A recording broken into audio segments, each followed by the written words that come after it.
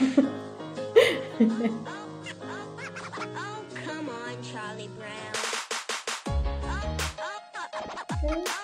There we go. There we go.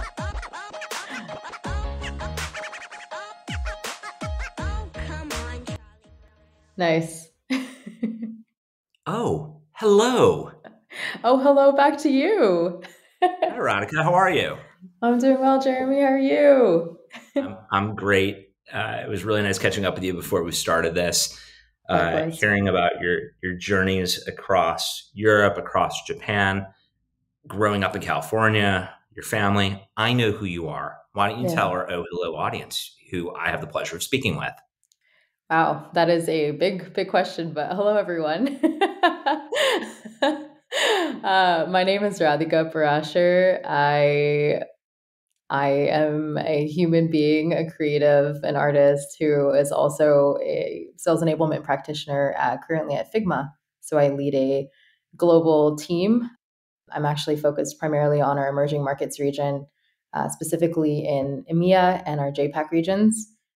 I have the pleasure of working with a fantastic team of 10 sales enablement folks, and we together support our entire global sales organization. So that's kind of the quick summary of who I am right now. In previous roles, Jeremy and I have had the pleasure of working together at TubeMogul, which was acquired by Adobe, as we all know, Couchbase, another NoSQL database company, and most recently TikTok ByteDance, where I led global sales enablement as well.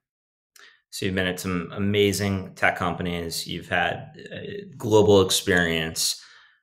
How has that defined who you are? Tell us a little bit about who you are, about what defines you as a mentor, someone who's going to be part of the OhHello tribe.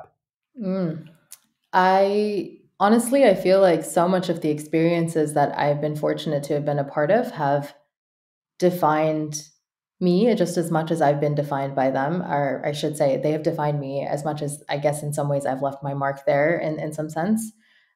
A big part of that is I think core values that are very intrinsic to who I am: kindness, empathy, an ear for inclusivity. But then I think the sort of hard values, I would say things like courage, adaptability, the ability to sort of have that resilience to go through life experiences, go through the things that I've experienced in my background, apart from just work, that have allowed to kind of build on this whole career that I've had that has been just honestly the biggest blessing. It's just been the most incredible time. Get a little deeper on that. So courage, empathy, kindness, resiliency, adaptability.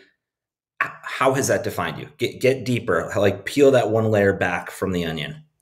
Yeah. So I started my career actually in social justice. So I was in the nonprofit world actually all through my years at UC Berkeley while I was there. And then after that, I actually lived in India for a year before I transitioned into tech. So a big part of my background was I grew up in an ashram. I grew up as a Hare Krishna. I was homeschooled from kindergarten to 12th grade. A very sort of like a traditional background to kind of then be launched into the university world and be like, whoa, what's going on? This world is a place. Yeah. But from there, I think having that background in social justice really gave me an eye and an ear towards everything that was happening in the world, and feeling like, wow, not only is there so much that needs to be solved for, but right now in a capitalistic world, the way to do that is to, as quickly as possible, raise capital, gain the experience needed to run through these kinds of experiences and these kinds of organizations. And then somehow in some future world, continue to have the impact, continue to try to support the organizations that are doing the work, but then more importantly, come back to give back in all of the opportunities that I can in the future and even right now to build on that sort of a background. So I actually left the social justice world. I left sort of doing nonprofits very much with the year of coming back, but with the experience then of being in tech for X amount of years, having the management experience, being able, because I saw that a lot of the people who were advancing in that kind of world tend to be like ex McKinsey, ex Google, ex whatever, and they have this storied management background that I think a lot of organizations just want, for the same reasons. And there's so many transferable skills, right? There's fundraising, there's the ability to write content, there's the ability to talk to donors, just basic admin skills that just translate across all of our realms. So it was a difficult initial transition, but once I had the foot in the door in tech, which was a complete stroke of luck, by the way, like there was no real like person to pull me through it. I think what happened was just a sort of spray and pray, like, okay, let's see who we can talk to, where we can go. And I was really, really lucky to have the opportunity to start my career off at Tube. It's awesome. It's awesome. Yeah. Thanks for sharing that. Yeah. And having those kinds of experiences and starting off going from homeschooling to social justice to a very capitalistic environment to the global travel to sales enablement across different cultures, different regions of the globe really opens up who someone can be. So that was obviously both a loaded question and a loaded answer, assuming that there was going to be a lot more to it. So I really appreciate you highlighting those components. Of course. Who are some mentors that have made a lasting impact on you, Radhika? Honestly, I have been blessed with a lot of incredible, incredible women throughout my career who have just shown not only through their example and paving the way, but also by opening those proverbial doors, by, helping me understand what it means to have a seat at the table, to help me show up in the way that I need to. So I'm grateful always to Michelle Chen, my first manager at Tube. Love Michelle Chen. Incredible, incredible woman. She really just, at that point in my career, I had studied abroad in university, but I had never experienced what it meant to be a, business person in a global context. And she took a bet on me at a very early age to go build out programs in, at that time, Australia and England.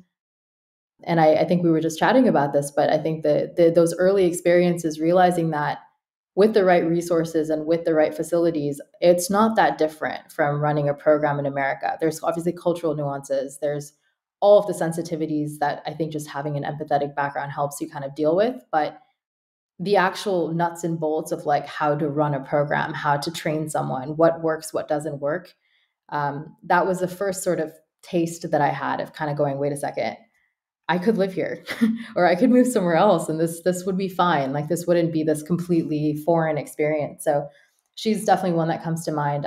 But outside of just a real human being who I know, I also want to just call out, I've been reading the Rick Rubin book that I think a lot of folks have been consuming recently, The Creative Act, but I've been a massive fan of just his work and who he is as a person for so long and what he stands for, but more importantly, this act of being creative. And identifying as one. And then A.R. Rahman, who's a music composer, an Indian music composer. I am absolutely in awe of his work, his body of work, and the way he shows up. So those are three Awesome. that I would name. I love that you just went across the spectrum of going from a business mentor, someone who's so empathetic and so just sweet, but also understands like where the puck is moving, to one of the biggest producers and creative minds in musical history, to then a musician who I'm not as familiar with, but now I need to look that up afterwards. But nonetheless, thank you for highlighting all of those. Of course. Within the OhHello platform, you're going to be able to donate to 40 plus different non-for-profit amazing causes. What's a non-for-profit that's near and dear to your heart? Well, I have left America and I'm now in London. Yes, you are in London. So tell us, like, from a philanthropic component, what's a charity or a cause that's near and dear to you? Well, so that's where I was going to come to, which is that like a lot of the philanthropy that I was so close to in America, the Bill organization, for example, NAACP. Sorry, I was like, wait, there's an A in there. NAACP. These were organizations that I actively contributed to while I was there. I still believe in the causes. National Society for Reproductive Justice was another one that was really, really close to me, especially with all of the Roe v. Wade overturning and everything else that was going on in the US when I left. Here in London, mental health has become such a massive cause for me personally. Like I think I understand it at a level not only just with my own experiences with taking care of my own mental health, but even the folks around me.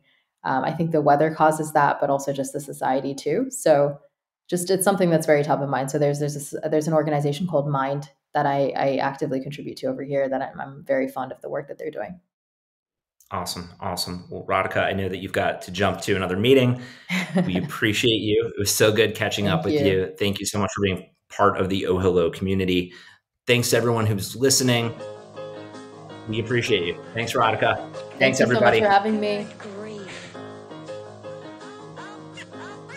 Oh, come on, Charlie Brown.